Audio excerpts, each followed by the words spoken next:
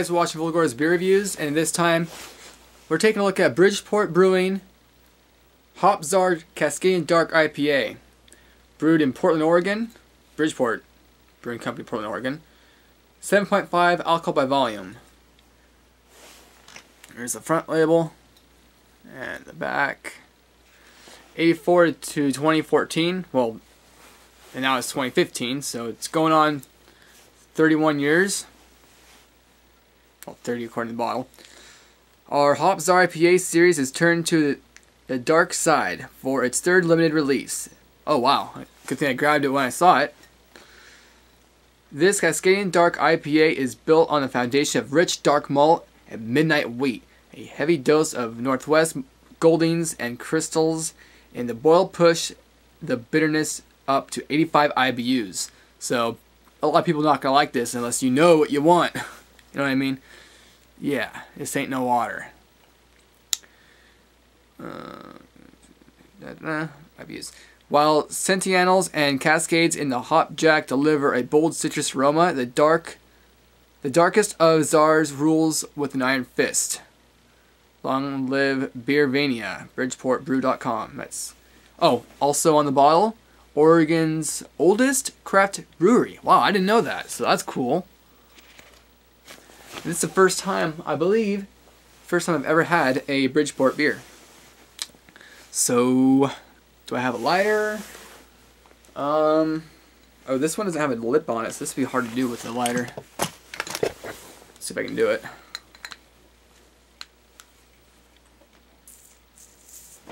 Almost.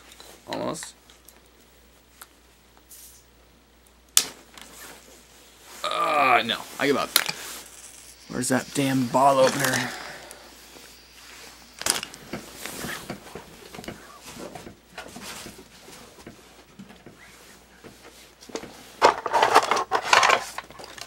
Of course, this beer has to be, you know, different. There it is. Oh, it smells heavenly. Alright, now that I just stalled 30 seconds or whatever wastedness, crack this bitch open. Whoa, look at that. I can see the foam right at the top after I cracked it open. Look at that glass.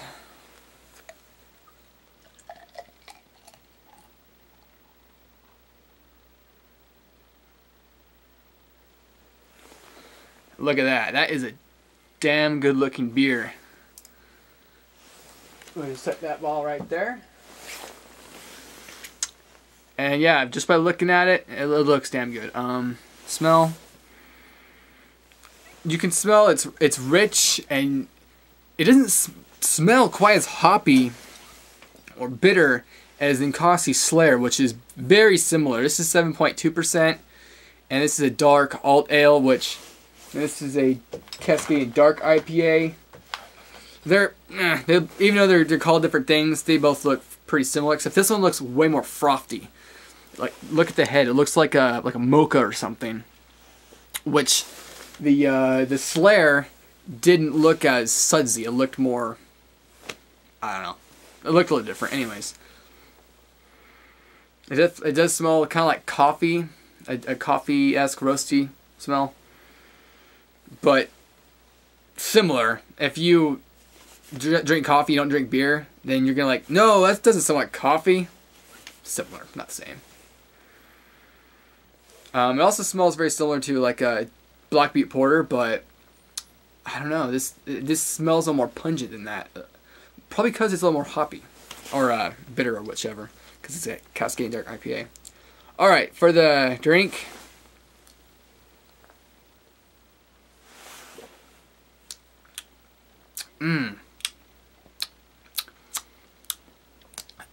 Wow, that is really, really good. And almost, even though it's 7.5 ABV, I mean, you can taste the bitterness as it slides down your throat, but it doesn't, it's not as intense. It's not as strong on the tongue as Slayer was. And this has a little less alcohol, which is weird because, you know, looking at the label, it says Cascadian Dark IPA.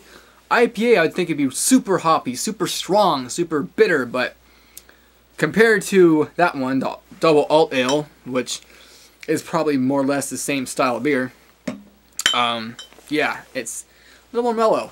The head's gone, but it's still very frothy, and as you swish it around the glass.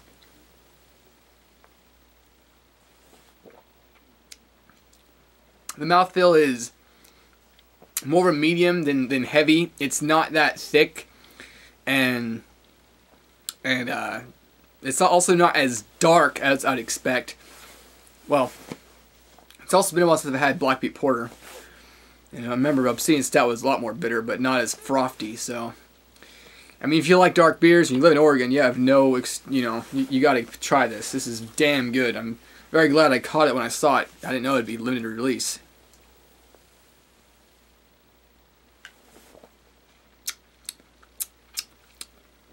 I mean, it's dark, but it's sweet, but it's not overly sweet. It's not overly dark. I mean, for what it is, this is a pretty perfect beer. I mean, taste alone is like a 10 out of 10. I don't remember what I gave Slayer, but the Slayer was just a little too... I mean, I liked it a lot.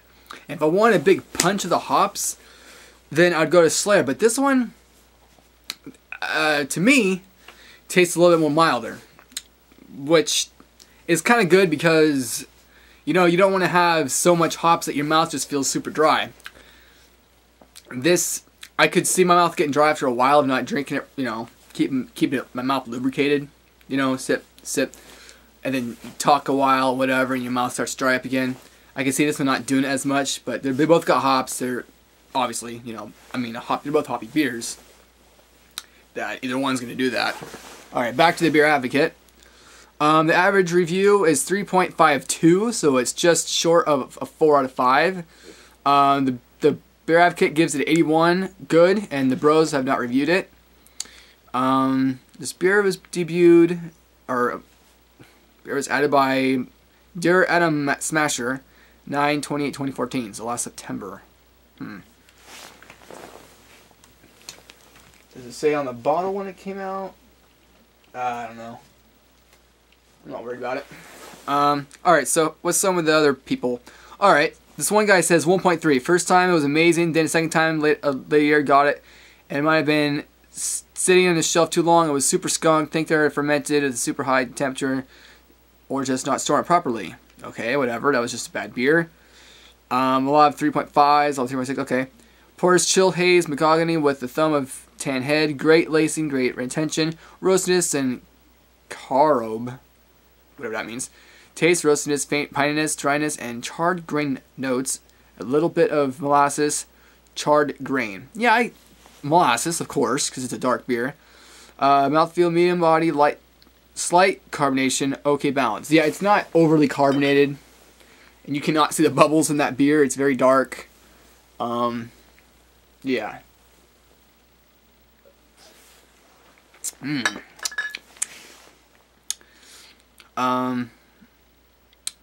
Mouthfeel was between IPA and a porter. But yeah, it's the hops. It's still bitter, but compared to the Slayer was just had more punch. That's from what I remember. But you like a porter, you like a hoppy beer, bam! This is the perfect beer to try out. Yeah, you can taste the coffee beans. Thick palate, long, dark brown. Okay. Anyway, I just got done watching the Oregon versus the Buckeyes, Ohio. Yeah, and of course Oregon lost, but you know what? It made it this far. It wasn't that bad of a game. You know, what was it? 17-21, 40. 17-40, I think it was. 21-40. 21-40. Whatever. We made it that far. At least the Ducks did better than the Beavers did during Civil War. That was laughable. That was hysterical. Alright, so yeah. I give this beer, you know, on taste probably 10, but on price, you know, I knock it down a little. I can't really knock it on price because it's such a good beer. You know, some beers I could say, you know, Like, for example, Shock Top. It's made by Anheuser-Busch. It's $7.29 6-pack. Well, that's not too terrible for $7.29, but, you know, for other beers, you sometimes can find better than Shock Top for $7.29. But for this one, I'm pretty sure it was at least $8 or $9. You know, somewhere around $1.80, $2 6-pack number. I don't remember. I just know I saw this in the case or 6-pack, and I'm like, that looks good. Let me try it, and I'm glad I tried it out. So, yeah, damn good beer.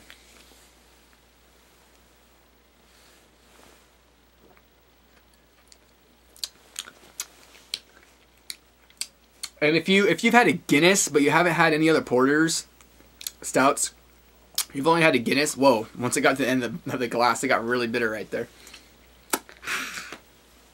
If you've had, what I remember from trying Guinness, it's really good. It's really, you know, the best part is that it has that texture, like, it's sudsy all throughout. And no other beers that, you know, not that many beers are like that I've came across. I mean, in my opinion, at least, maybe they didn't really notice it in a different beer. But it's not that hoppy. It's not that strong. It just tastes good. It's mellow.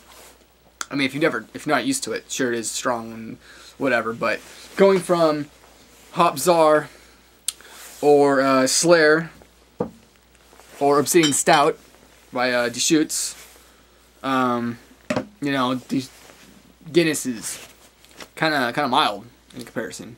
But anyways, that's my review. Thanks for watching. See you next time.